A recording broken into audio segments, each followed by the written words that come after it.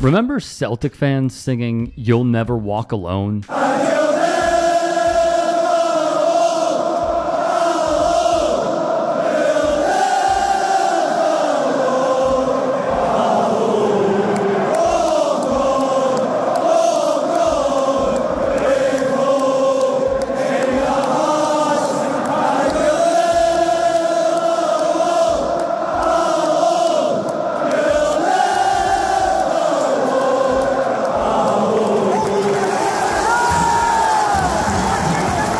And raising Palestine flags. It was a huge show of support in addition to being a heavy risk from the club's biggest supporters, considering it was banned from ever taking place from the get-go by the board.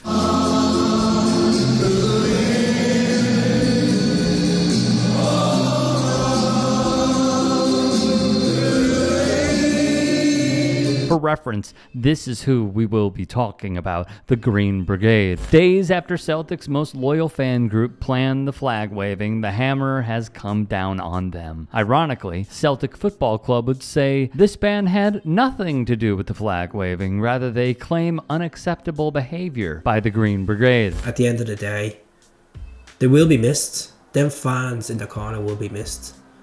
They raised the level of atmosphere in the stadium, folks. Them, the boys, raised level of atmosphere. Via the 42, an email leaked on social media shows Celtic cited repeated incidents of unacceptable conduct involving the Green Brigade group. The ban is pending further review and communication with the fans' group. The move comes not long after the Green Brigade was banned by the club from attending away matches. It's just another kind of layer of complexity on this relationship. This goes back a long way. It goes back to the Green Brigade singing about the IRA many years ago. Peter Lawwell, the then chief executive, briefly banned them from the stadium, Celtic Park, that is.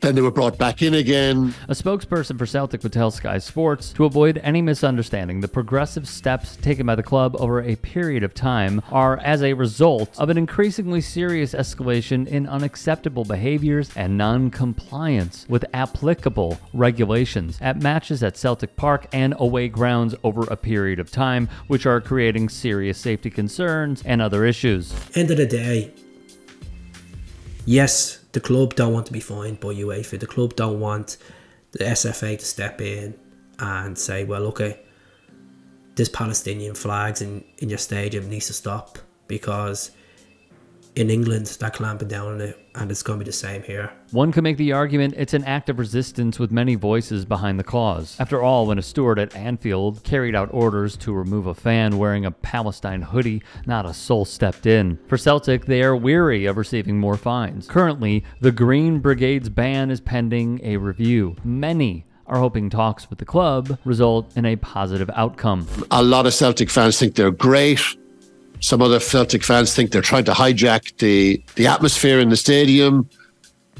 There's a lot of conflicting opinions on the Green Brigade. A likely reason for their support of Palestine is the club's rich history. They were founded in 1887 and played its first game in 1888 to raise funds for the relief of the poor Irish who had gathered in the East End of Glasgow. When they arrived in the city, they initially faced resentment, discrimination, and squire. Every time Celtic won a game, their suffering was eased a little. In 2016, supporters with the Green Brigade, like they did in their Champions League match against Atletico Madrid, flew Palestine flags in another UCL game, this time against an Israeli club. They were fined for doing so. Celtic!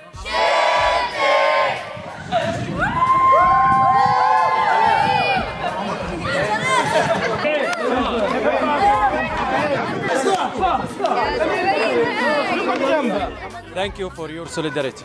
We love you, Celtic. Thank you, Celtic. Thank you for all the people who support Palestine. I love Celtic. To all Celtic fans, and the Green Brigade, much love from Palestine. The Legi Center in Bethlehem was on the receiving end of an organizing effort by the brigade. After the fines came in 2016, they started a GoFundMe. They had a simple goal: match the fine. Instead, it surpassed £176,000, and they donated the funds to the Medical Aid Palestine and the Legi Center, wrote Michael Moore and Jack Conlon. Formed in 2006 and building on the anti-fascist work of TAL magazine from the 90s, the Green Brigade echoes European ultra groups in its visually stunning banners and its displays of solidarity at Parkhead with a range of left-wing causes, from Palestine to LGBTQ+ rights. They are deemed one of the most left-wing clubs in the world. The Athletic would write, in 2020, the group took to the streets of Glasgow to add alternative street names to roads that had been named after wealthy Scots who owned plantations overseas, instead plastering names such as Rosa Parks, Joseph Knight, and George Floyd in the wake of the latter's death, saying they were, quote, celebrating those who fought against slavery. Songs about pro-Irish unity and the Irish War of Independence are played at Celtics home games, such as Grace, the Fields of Athenry, and This Land is Your Land, and the club regularly marks the Irish famine with a logo on the players' shirts. They also proudly showed support for Ukraine last year. Still, the club claims the following transgressions via the BBC: the widespread and unsafe use of pyrotechnics at Feyenoord on September 19th, rushing turnstiles and forcing open fire exits at Far Park, Motherwell on the 30th of September, illegally gained access to Celtic Park in advance of the match against Lazio on October the 4th to bring in an unauthorized banner, plus violent and intimidating behavior towards stewards at Easter Road, Edinburgh on October the 28th.